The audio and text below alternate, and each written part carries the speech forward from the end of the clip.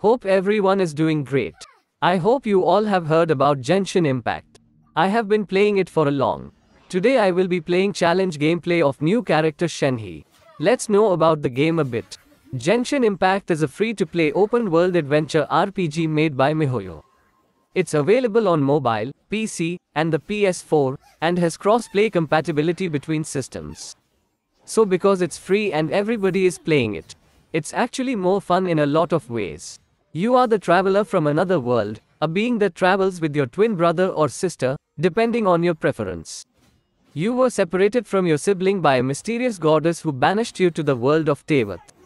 After awakening from your ordeal, you are greeted by a cheery, fairy-like being called Paimon who agrees to be your guide through Teyvat. There is no wrong way to explore Genshin Impact. Your primary concern should simply be the amount of time you want to spend exploring. You can soak in the vast world you've just landed in, or travel immediately to the spots where the loot is located.